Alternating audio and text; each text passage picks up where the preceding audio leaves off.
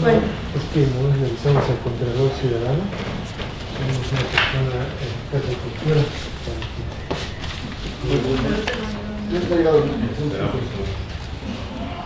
Tengo una persona esperando ahí.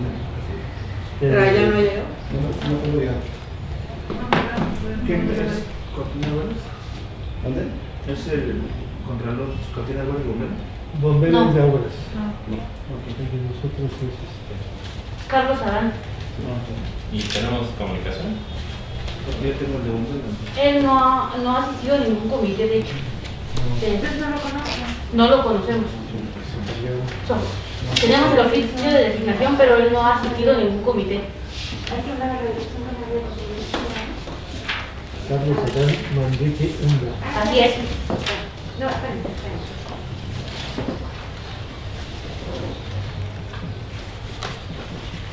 ¿Cómo se llama? Carlos Adán. Carlos Adán. Ajá. Manrique Unda.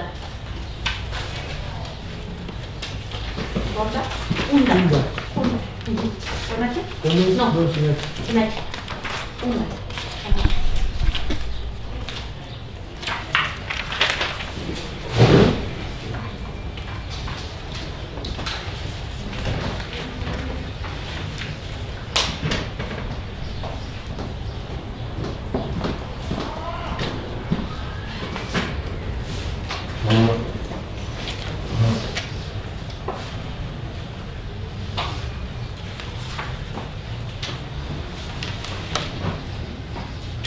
Entonces hay que empezar, ¿no? Entonces, Es que no vaya a pensar en el ciudadano que fue mal, no haber realizado. No sé si mejor esperamos sí, 5 minutitos. que de hecho es informativa, no vamos a presentar el caso. Ok. Perfecto. Entonces, sí, Bueno, pues buenas tardes a todos. Siendo las 13 horas con 15 minutos del día 28 de abril del año en curso, nos encontramos reunidos con la finalidad de llevar a cabo la cuarta sesión ordinaria del Comité de Adquisiciones, arrendamientos y prestación de servicios. A continuación le doy la palabra al secretario ejecutivo de este comité, a efecto de que se proceda a la lectura del registro de asistencia y verifique la existencia del quórum legal para sesionar. Gracias, buenas tardes a todos. Está con nosotros la presidenta licenciada Margarita Saldaña Hernández, alcaldesa aquí en Azcapotzalco. Como secretario ejecutivo, servidor, licenciado Miguel Espinosa Armenta, director general de Administración y Finanzas. Como secretario técnico, licenciado Mario Rojas Sevilla, director de Compras y Control de Materiales. Como vocales, el licenciado Miguel Ángel Ocano Pengo, director general de Asuntos Jurídicos. Como vocal, el licenciado Rafael Guarnero Saldaña, director general de Gobierno. Como vocal, la arquitecta Nina Hermosillo Miranda, directora general de Obras. Como vocal, el arquitecto Rafael Posada Rodríguez, director general de Desarrollo Urbano y Servicios Urbanos.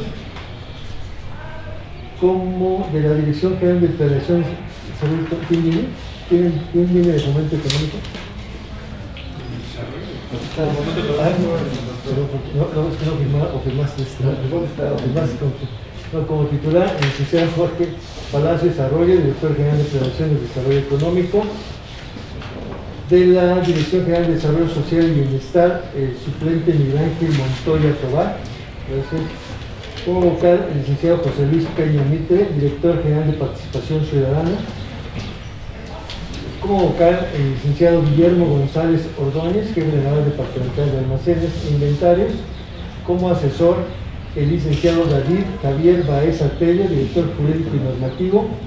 Como asesora, la maestra Alma Patricia Sam Carvajal, titular del órgano interior de la Consejería de Alcaldía de Azcapotzalco. Como invitada, la licenciada Giselle Marlene Morales Leiva, directora de Finanzas.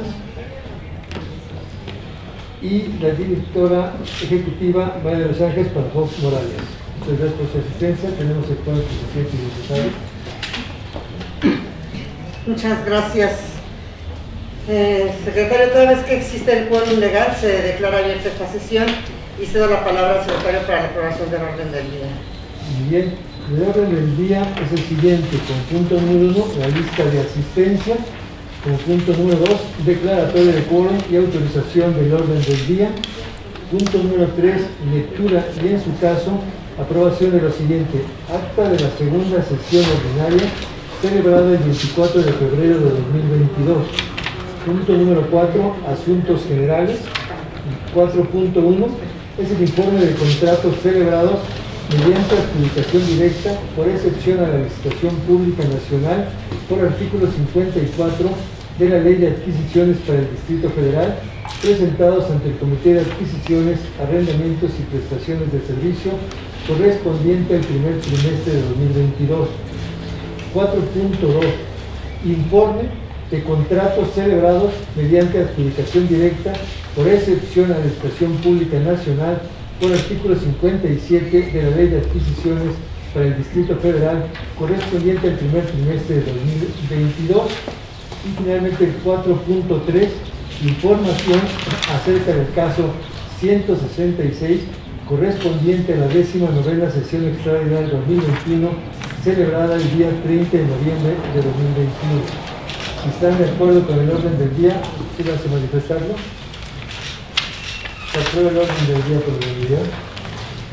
Gracias, secretario. Una vez que ha sido aprobado el orden del día, vamos a proceder a desahogar los asuntos. Sí, muy bien. Sería el punto número 3.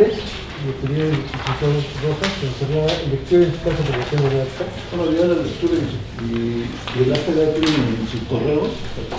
No sé si tienen alguna observación que tengan que hacer. Si no, se somete a la aprobación del comité. Se aprueba la dispensa y el acta del día. Gracias.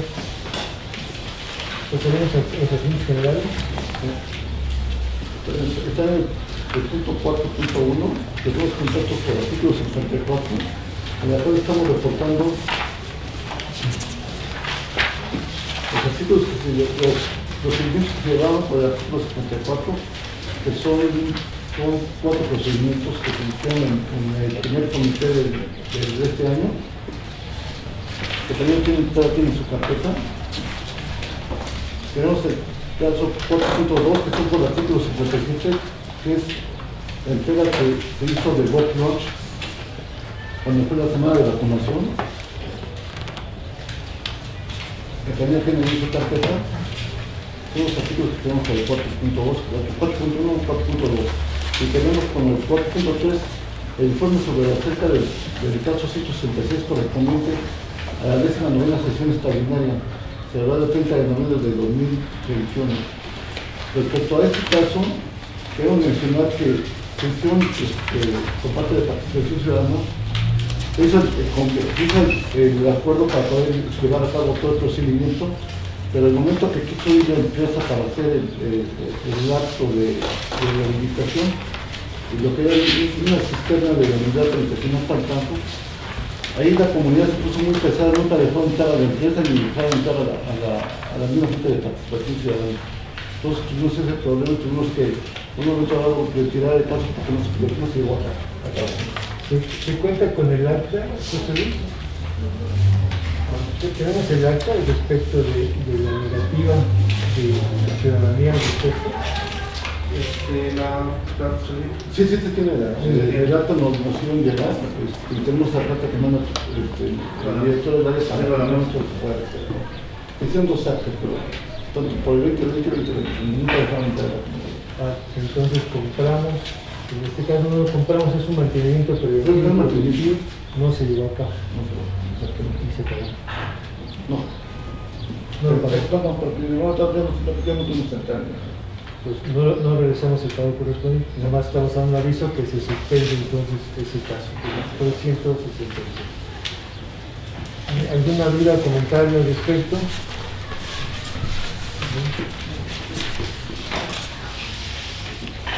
Serían los asuntos que tenemos, los asuntos generales.